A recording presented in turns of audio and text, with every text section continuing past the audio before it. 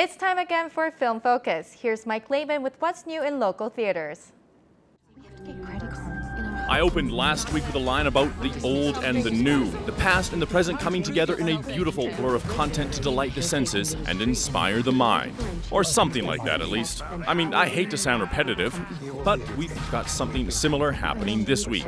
It's Men in Black International, a series which often features a lot of retro callbacks alongside its amazing future tech, and then On the Basis of Sex, a biopic about the first female associate justice in the United States.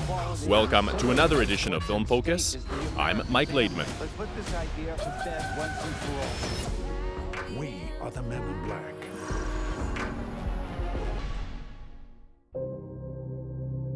The Men in Black series has always been hot, but not so hot.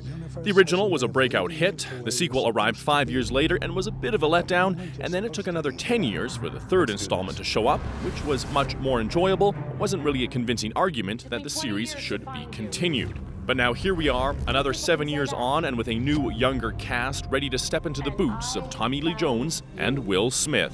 The Men in Black have always protected the Earth from the scum of the universe, and now in this new adventure, they tackle their biggest, most global threat to date, a mole in the Men in Black organization. We already know that Chris Hemsworth and Tessa Thompson have great chemistry from their time together in Thor Ragnarok, so will it hold up here? No, not really, unfortunately. It's serviceable, it's fun, but it's nothing special. And despite some fun set pieces, better effects, and a few moments between the two leads, International won't leave you hankering for more Men in Black. There should be a big red button around here somewhere. Found it.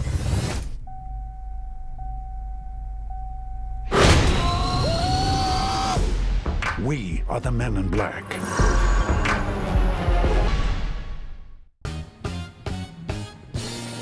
An inspiring and spirited true story that follows young lawyer Ruth Bader Ginsburg as she teams up with her husband Marty to bring a groundbreaking case before the U.S. Court of Appeals and overturn a century of gender discrimination.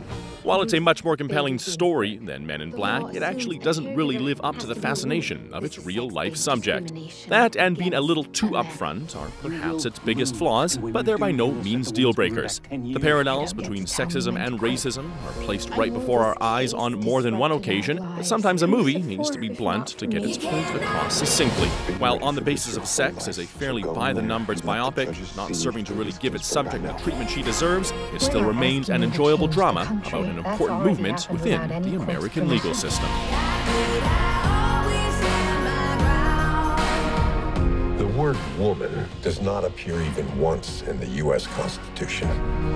Nor does the word freedom, Your Honor.